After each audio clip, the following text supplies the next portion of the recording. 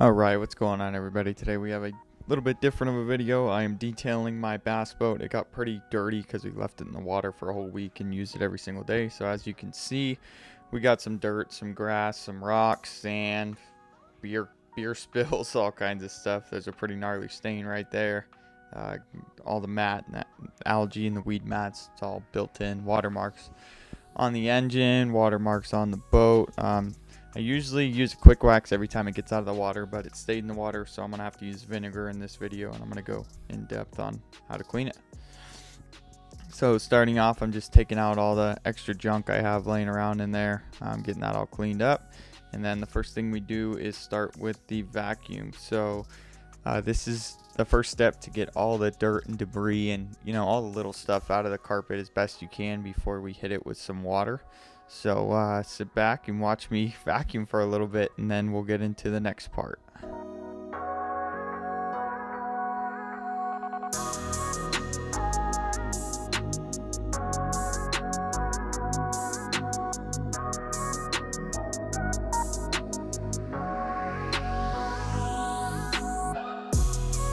See in this time lapse, as I vacuum, the fibers start to come back up again. They were all pressed down. That's what happens on bass boats because people are walking on them all day. So as I'm going through, the carpet's starting to get that fluffiness back to it, back to the way it's supposed to be. Here's a close-up of just how dirty it was, all kinds of crap. But the rigid shop vac I used does a pretty good job of sucking all that stuff up.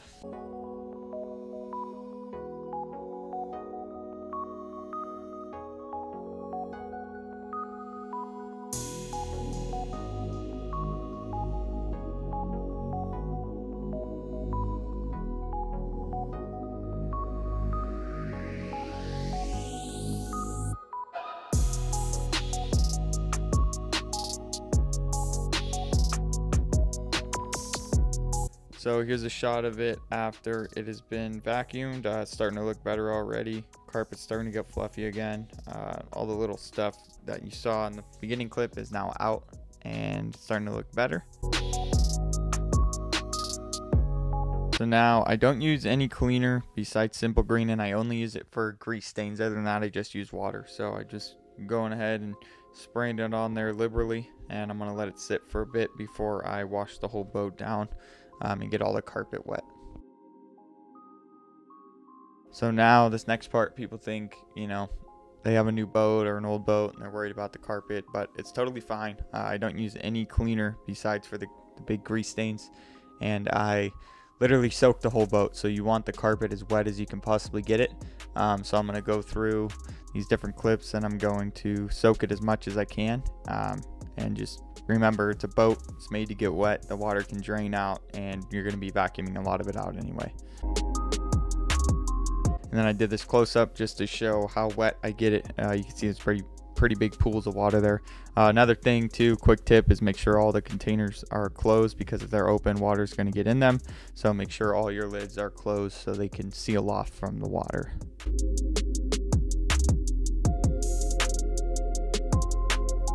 Right now I'm going to be scrubbing it, so I just use a hand brush. You can use a drill brush if you want to, but I'm worried about the glue underneath the carpet coming up, so I do it old school. I do it by hand. It's a little bit of work, but it pays off in the end.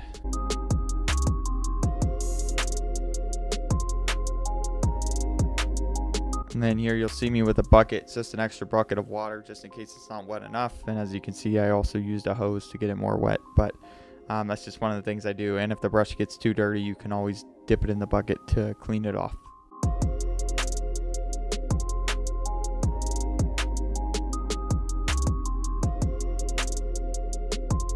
And here's another close-up, just doing back and forth motions. There's no specific pattern I have. I just make sure I hit all the carpet, get all that dirt loosened up.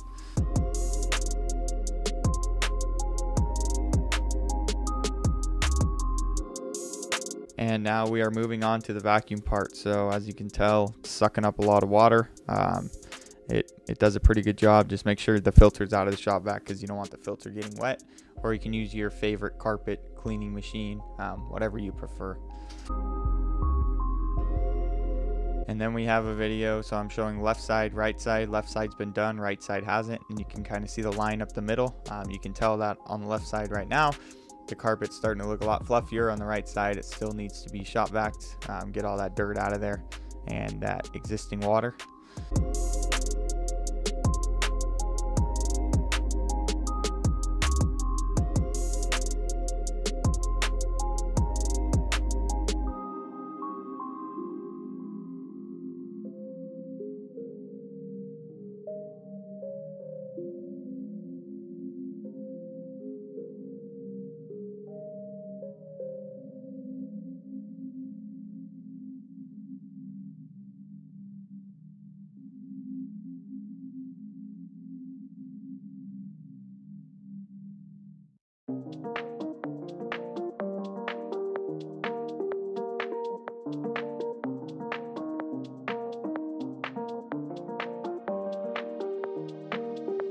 So now I'm showing you just how dirty the water was that I sucked out of the boat, and this is why you need to wash your boat carpet if you want it to last. And then there's another close-up in the sink. Do not pour this in the creek. You know, I care about the environment. I pour it down the sewage drain where it's supposed to go. In my case, it's my kitchen sink, which is kind of nasty, but I made sure it was clean afterwards. But that water was black. I mean, that's nasty. And then here's a after shot coming up. Just how good the carpet looks. Way different. Almost looks like it came from the factory. A lot more fluffier. It still needs to dry, but it's starting to come along. So now we're going to address the hard watermarks that are on my boat. Again, if you don't wipe your boat right after it gets off the water, this is what happens. And the only way I found that works is vinegar. I just use 100% vinegar. I don't mix it, just straight up. There's a close shot of the watermarks so you can see just how bad they are. So here we are, we spray it on liberally, and then I'm using microfiber, and you're going to want to rub pretty hard to get these stains out. It's not a light thing to do, so just keep that in mind.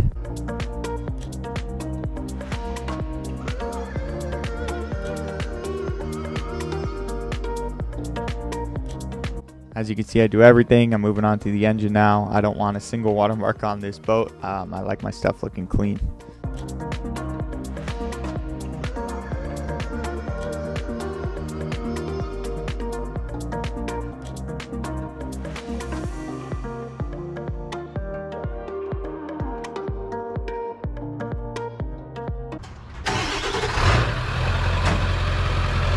Nothing like hearing that 7-3 start. So the next step is to bring it outside, and now you want to wash all that vinegar that you just got on the boat away with water. You do not want that stuff on there. And I'm also go back and hit a couple little spots that I missed.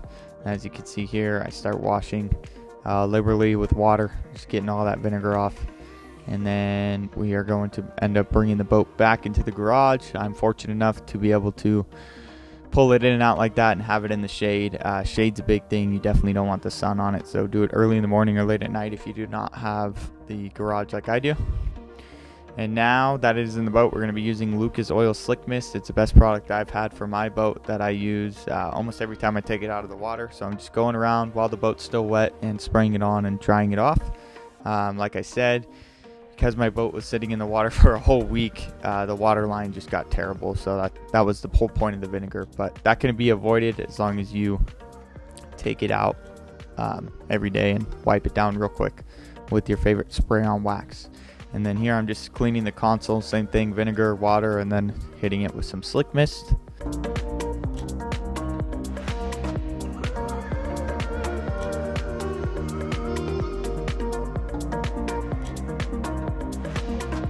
And now we are moving on to the seats. So I use 303 Clear Vinyl Protective Cleaner. It's a marine cleaner, and it protects it. So if you want your seats to last, you should do this every time. I'm just doing it for the case of the video. I did it while I was at the lake almost every day. I'm OCD about my boat, but spray it on liberally, take your microfiber, and start rubbing. It might be a little hard at first until the towel gets wet, but I get everywhere in between the cracks, you know, on the sides, everywhere you can possibly get. And don't be afraid to spray a lot of this stuff on there. It really is going to help make your seats last. After this little clip of me cleaning the seats is over, we're going to get some before and afters, and thank you guys for watching so much.